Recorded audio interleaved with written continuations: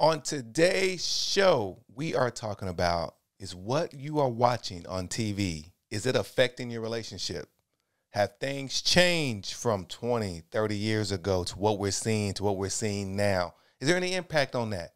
We're going to have a discussion around that. It might not be what you think, but we think it's going to be an interesting topic. All right, let's talk about it.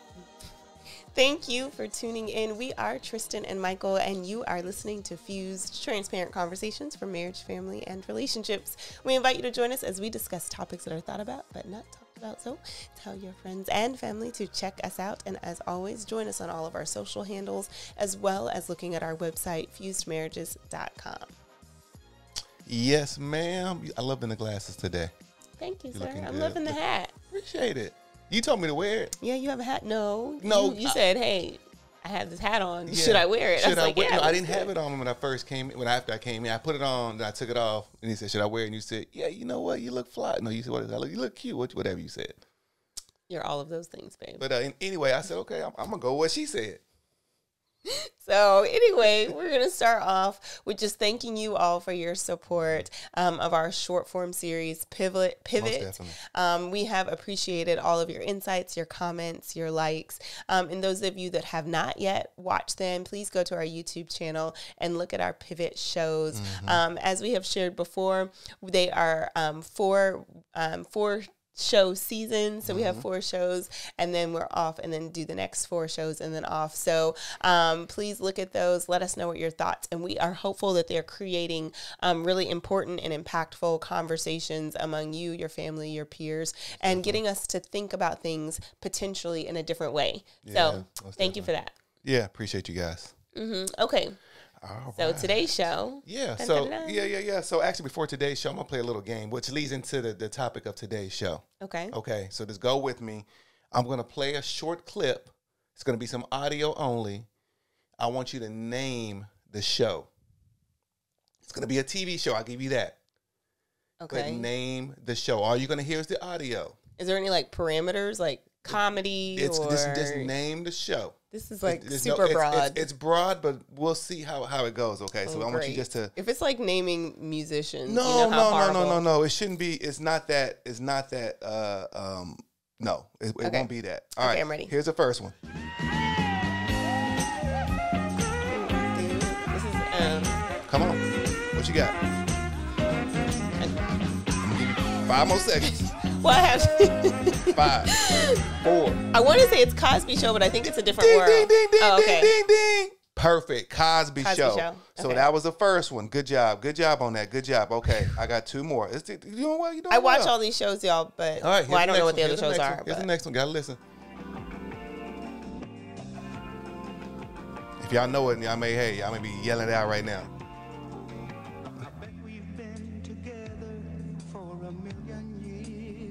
Hey, come on, they gonna start pinging us on our channel. They gonna be like, I can't play this too long. do y'all know? No, I don't know. Go. Family Ties. Okay. Family Ties. Okay. You know me, Michael J. Fox. You remember? I mean, I know the show, Okay, but making sure. yeah, I know. All right. I watched it. All right, one So more. I'm one and oh, okay. Yeah, you 1 out of 3. Just Okay. because you're fine. 1 out of 2. That was 2. Yeah, Okay. yeah. I'm assuming All you're right. getting the next one wrong, Okay. but you may not. You may not. All right, here we go. Rude. Here we Okay. go. Last one.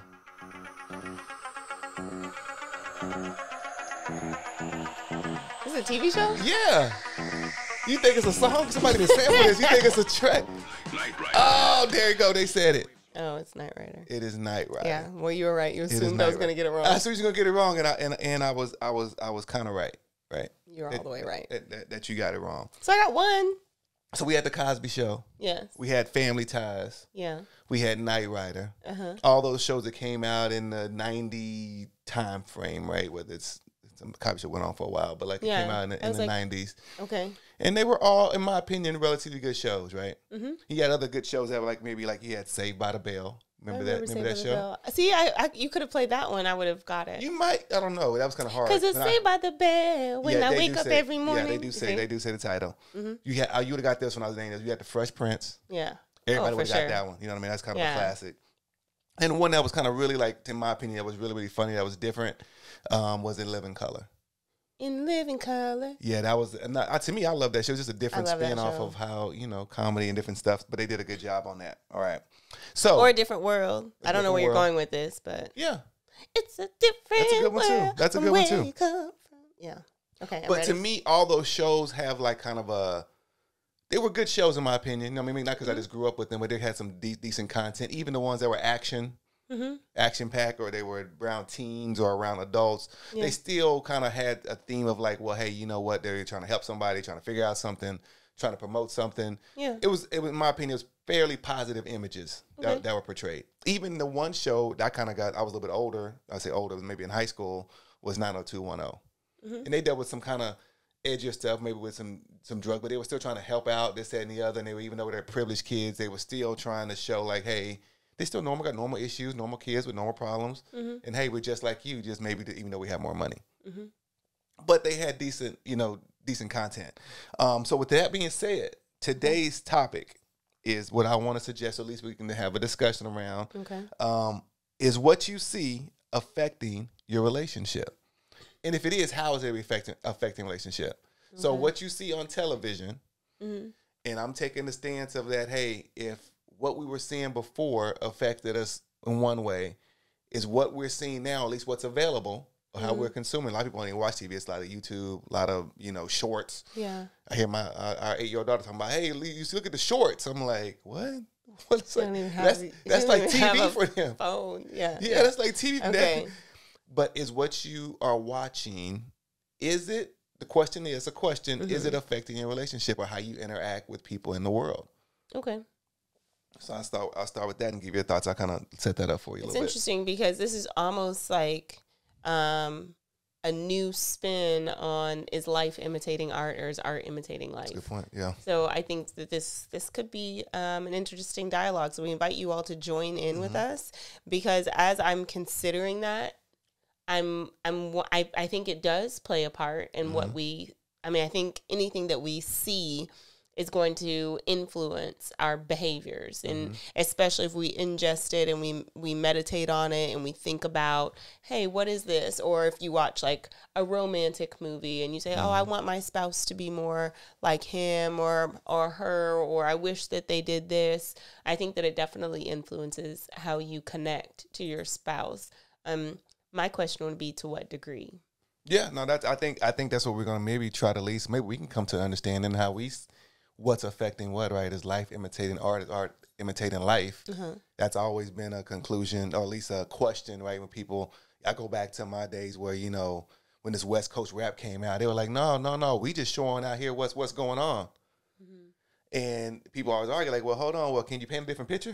It's kind of like, can you balance it out a little bit, right? With it, and they took the stance of like, hey, you know what? No, this is real.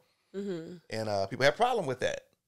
So that is a question that comes up oftentimes of what is driving what. I don't know if we can solve it, but because I don't know if I think that sharing your experience, if there's anything necessarily negative about it. I think my problem is when we hyper focus on only one perspective, and then there's no other ones to say, this is this person's experience, but somebody that might look like them or come from a similar background might have another experience. And I think that happens a lot in Black and brown communities. It happens a lot in various religious communities where people are clumped in into saying, you are like them because of this. I remember during 9/11 when everybody that was of Middle Eastern descent was all clumped into, you all think this certain way. Or during when we talk about politics, like, okay, well, because you're Black, you're also this. Or, hey, you're from the South, you act like this, or you say these words, or you live on a farm and ride horses. So I think that our natural propensity may be to try to make like homogeneous, like kind of systems where, okay, now I can put you in a category. The problem with that, from my perspective, particularly as it relates to media, is that there's groups of people that capitalize on marginalizing and only captivating one type of person and saying that this represents all of this group of people. And that's why diverse content to me is really important.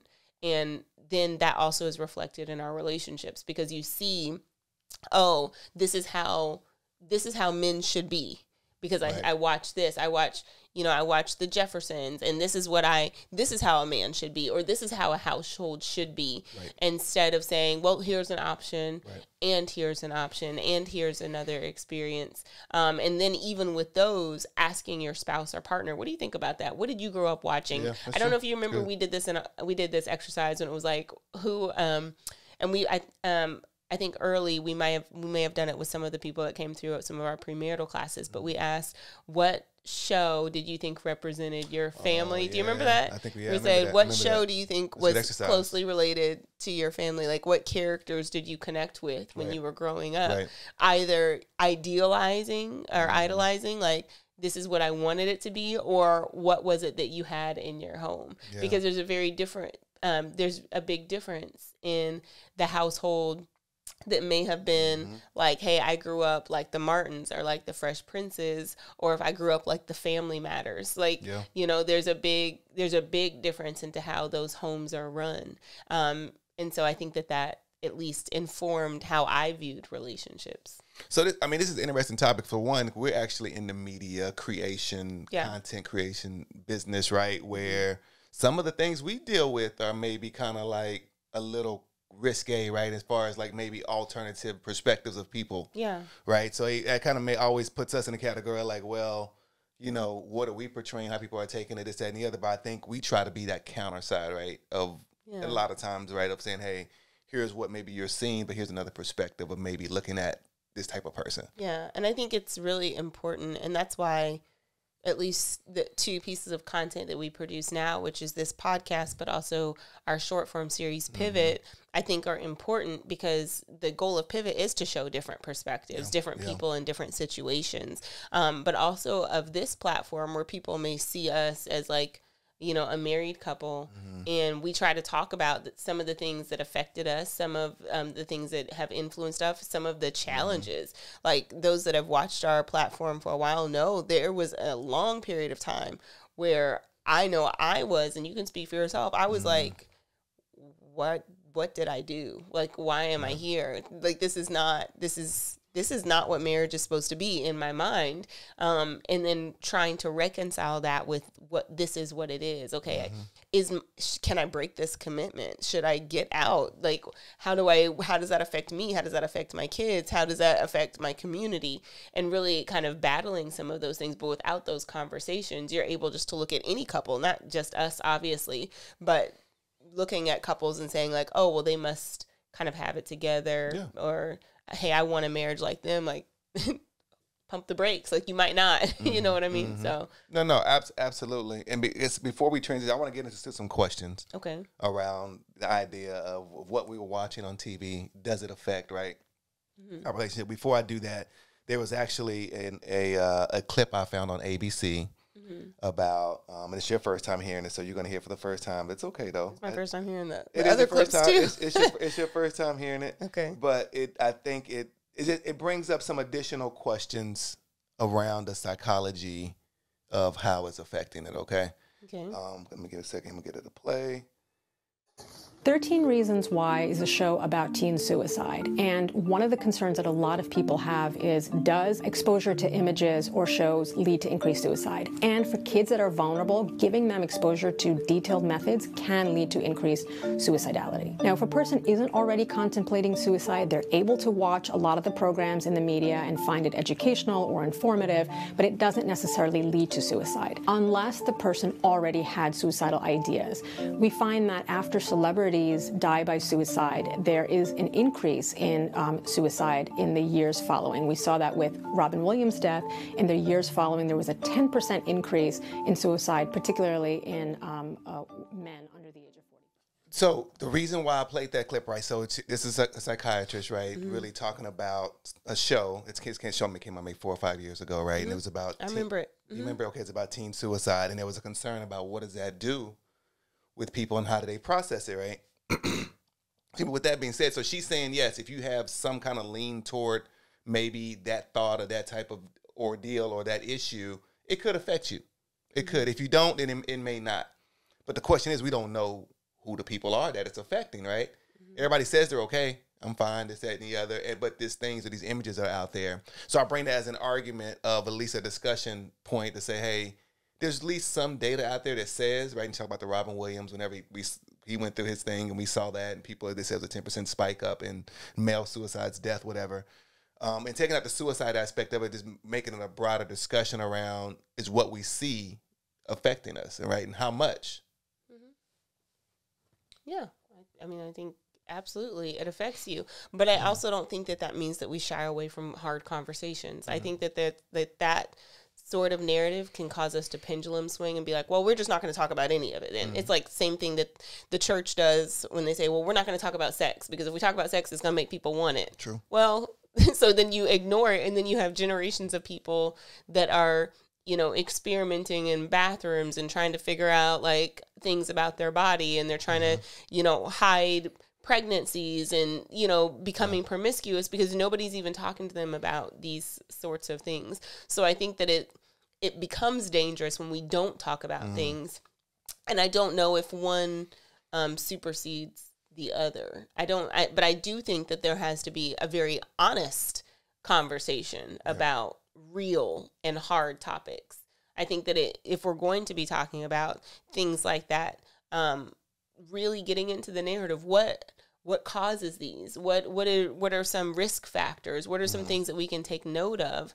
And then again, I guess to the point of the therapist is, who is the target audience for these conversations? Is it contextualized in a way that they can understand that it benefits them?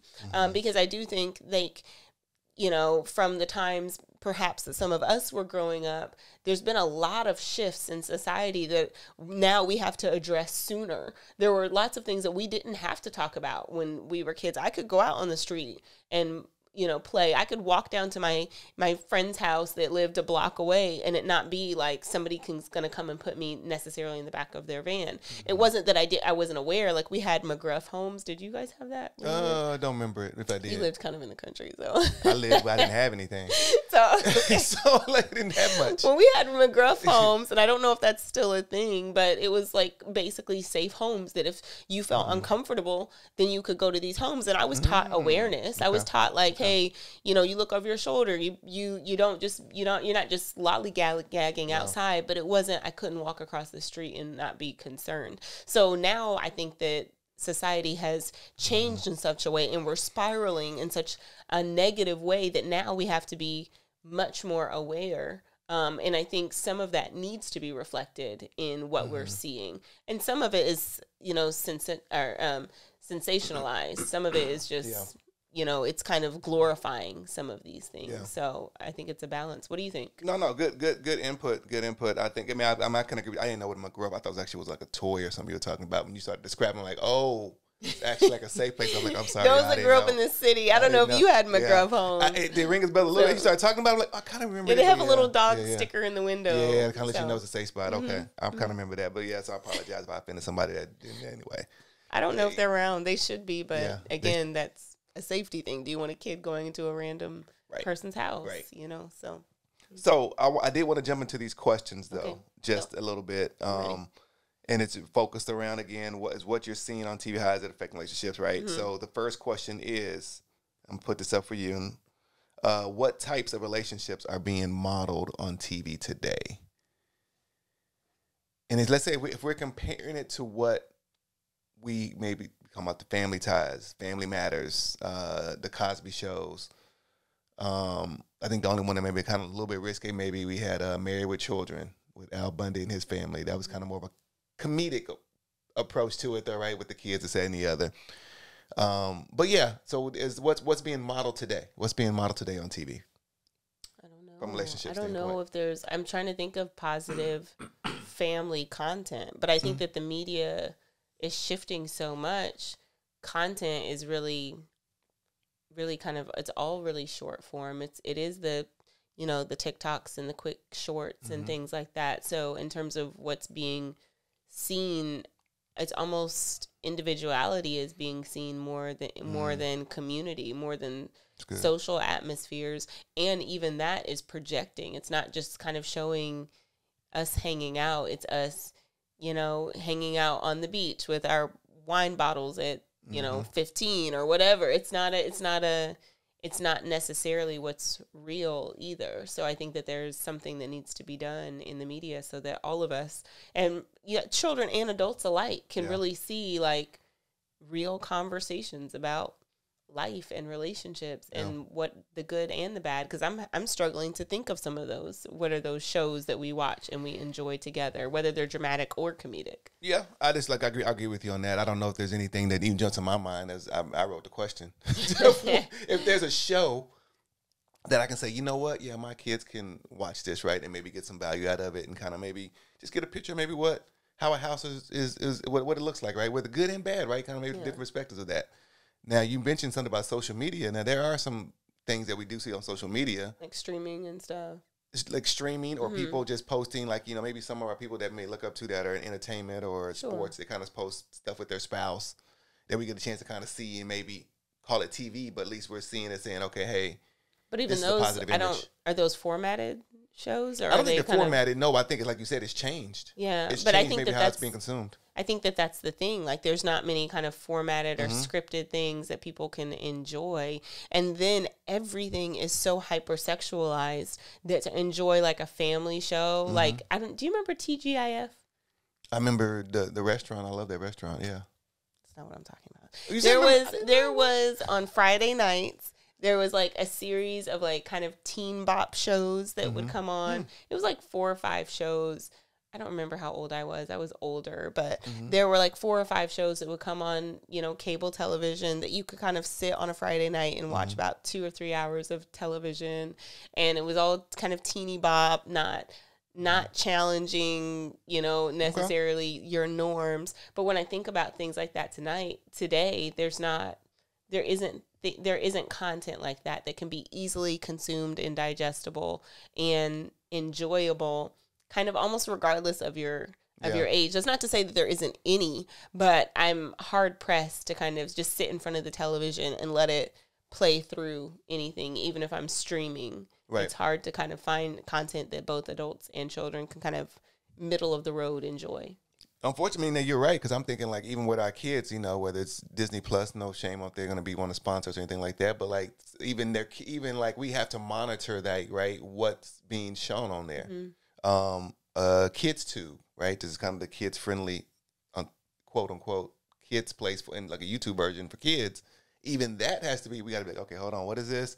What are you watching? Yeah. I don't know. There's not much of a like, okay, hey, this is going to really feed in. Just to some positive values. Yeah. Parents have to be hyper aware, but I think for their children, but I think we also have to be hyper aware for one another, the kind of things that we ingest, because we will watch what our kids watch just to make sure, but oftentimes we'll just kind of let it run in the background of our lives, what we're watching. Like we'll watch a whole lot of shows and not think anything of the 30 sex scenes that were just there, or how often a character kind of showed up buzzed or drunk, or, you know, like it's like almost these shows are pushing us to a different space in what we think is normal. And they get, like a lot of the shows that I can think of get good ratings. But is that necessarily what's best for us as a society? Because it's again, it's not to say we should not have certain conversations and to be entertained and to watch things that you know, kind of pique our interest, but should everything kind of be this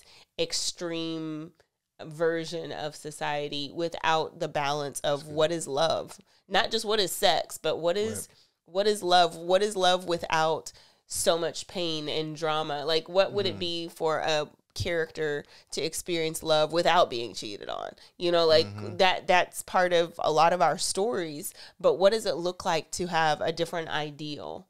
You know, so anyway, just so I want to close with this, but I have a theory. Maybe we're going to close for the next 4 or 5 minutes, whatever. But okay, it's going to be, you know, it's that preacher close. You're on the clock. I'm going to close, but yeah, you know, but the close. How long is your close on it?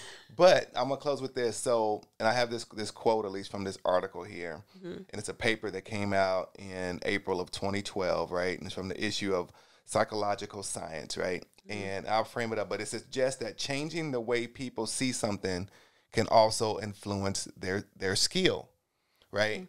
They were talking about, so in this article, they were talking about, hey, if you see a way, let's say you have to climb a mountain, and in your mind you see it like, hey, this is a really, really steep mountain. It affects how your skill is then tied to how you approach that mountain. Okay. Right?